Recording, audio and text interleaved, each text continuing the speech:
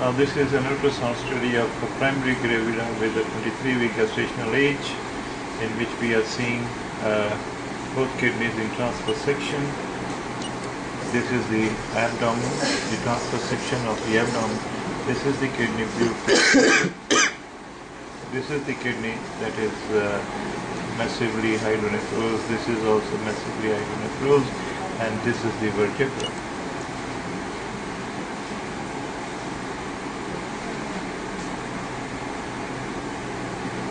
In longitudinal section, this is a breech with a breech presentation. You can see that in magnified view, well, it is a female patient, female fetus, and what you can see is that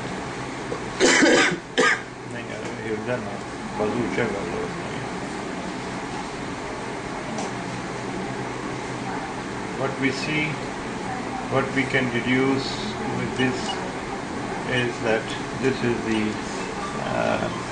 urinary bladder, and this is the kidney in this view, and the left kidney.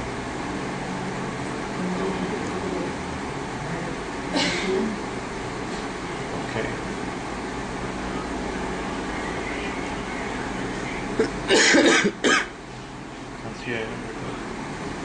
It's a good weapon.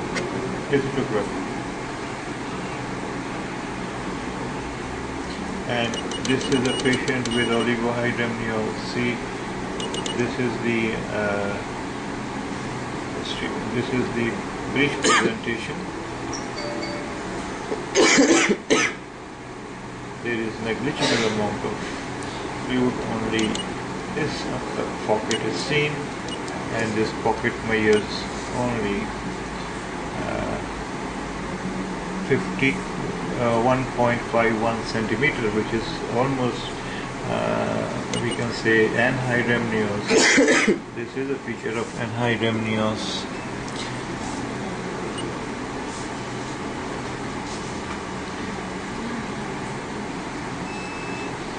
So this is the only fluid pocket that can be seen, and the cause of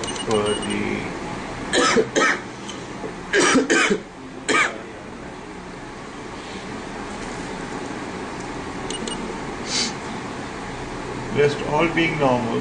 I have seen all the rest.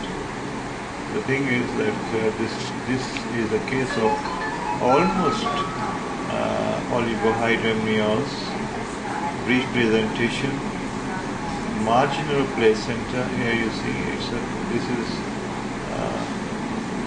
the placenta is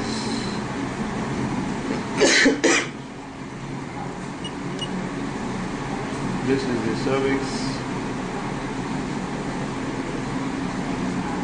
This is the placenta, posterior wall.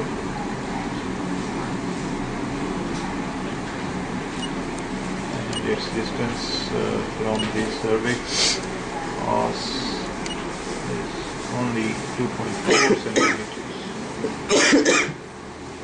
2.4 centimeters. So this is a case of oligohydramnios in a primary gravida with 23 weeks gestational age, having a fluid pocket no more than 10 or 11 mm, and the cause being renal, and both kidneys are massively hydronephrosis when seen in magnified view. If you see them, these are the two kidneys seen massively hydronephrosis. So the cause is renal.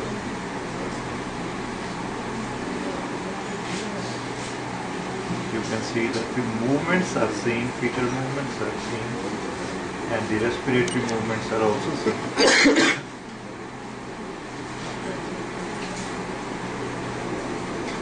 So this is a case of the technical.